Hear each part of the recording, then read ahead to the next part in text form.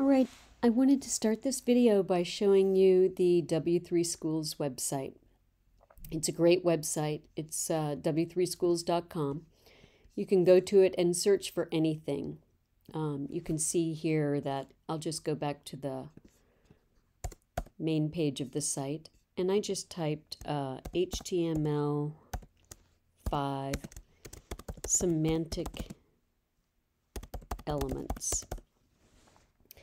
And you'll have to look through these just to make sure that you land on the one that says W3 Schools.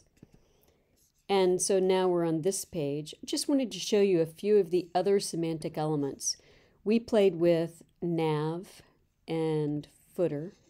We also played with the main tag. But there's also all these others. There's header, section, article, aside. There's just a lot of good ones that you can use anytime you have a section that you need to style. And that's what we did. We gave text-align center to all of them. I also added this. Let me just talk to you a little bit about this. This is the HTML comment tag. So when you want to put something on your website that won't show up on the web page, you type a left angle bracket, exclamation point, dash dash. It will finish the tag for you. I've just put some spaces there. But I've added a comment here that says HTML5 tags are like containers that can be used for styling sections of a web page. Now this, once I save it, won't show up on our web page because it's in the comment tags. That's what these comments are for. All right, so let's add some colors to our website. How do you think about colors? Well, my favorite way to talk about colors is to take you to the Peloton website. The Peloton website, and you can see it's just really peloton.com. I always click this second circle here to get analogous colors, and then I'll drag the middle of 3 circles around until I see a palette that I like. And this is the palette that I've selected for our website. I can use these colors. You can see right here, it's the hexadecimal color is right there. But this is the color palette that I've chosen. Analogous colors are a really good choice, especially if you do not trust yourself to choose appropriate colors for a website. When you look here, you'll see it gives you a color and then a couple of colors of text you could put on that color. And then W3 Schools, let me just close this, also has, let me go into the search bar and type HTML color names. You can also use color names. So you can't put spaces, as you can see in the color names. And the color's hexadecimal numeral is right below it. So you could use blanched almond or hashtag FFEBCD. A hexadecimal number is 6 digits. They use the numerals 0 through 9 and A through F, which gives you, in the end, thousands of colors to choose from. So I've chosen my colors in advance. And I'm going to show you, it's the way you style them. I'll put the web page up over here, set up my desktop so that you have the browser on the right and the code on the left, which makes it easier. If you want a little more real estate here, you can click these little double pages here to collapse the navigation menu. So what I'm going to do is just add some styles to the already existing style tag. I'll go inside the quote mark, and now I'm going to add a background color. Background hyphen color colon. I'm going to add dark sea green. And I'll just save that so you can see what it looks like. I'll add that same color. Whoops, I forgot my semicolon at the end. I'll add that same color to the footer. Let's check the format. Yep. So now I have a navigation color and a footer color. And to my main, I'm going to add a background color of steel blue. background. Look, I can just start typing that and I get the code hint. And I could file through all of these, but I'll just start typing it because then it will give it to me. Save. So now I have some background colors. Of course, as a web designer, I'm always going to look at this and decide what's good and what's bad about it.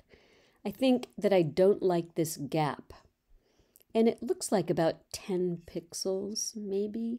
So I will add 5 pixels of padding to each of these. And I think that might take care of it. Padding is something that comes inside your container, not outside, but inside.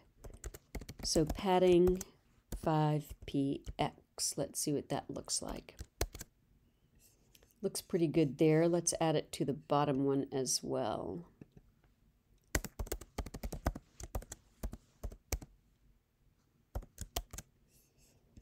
There we go. Oh, that did take care of that. That looks like a lot of padding. I think we should add it to the nav as well.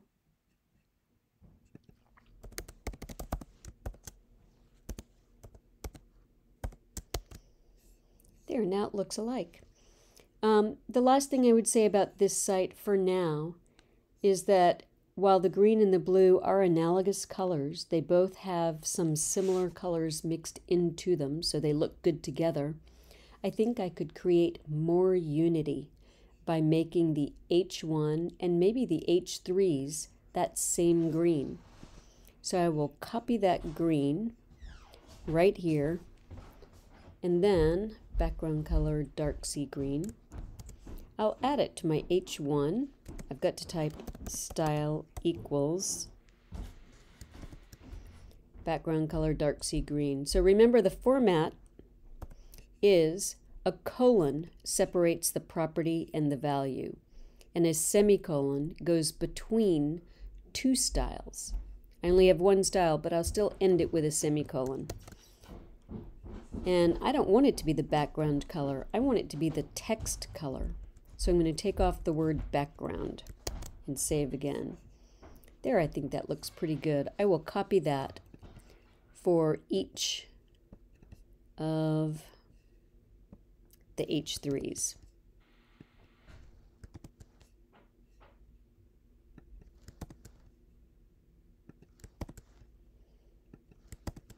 Save. All right, I might want to go to it with a little bit of a darker blue here, but for now, let me open the navigation again and do the same thing to page 2. So let's get page 2 up on the live server. And there's a lot to do here. It's the same stuff we did to page 1. I'm sort of feeling like, why type it all again? Why don't I just copy it?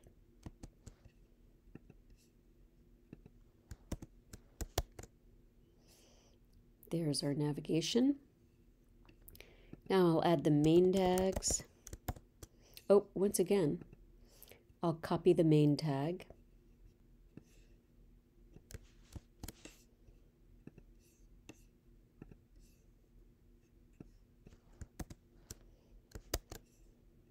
And then I'll close the main tag at the very bottom.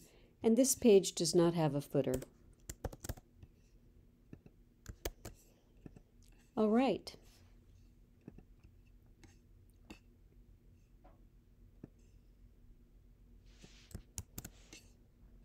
Now let's get these in the H3s. And the H1s.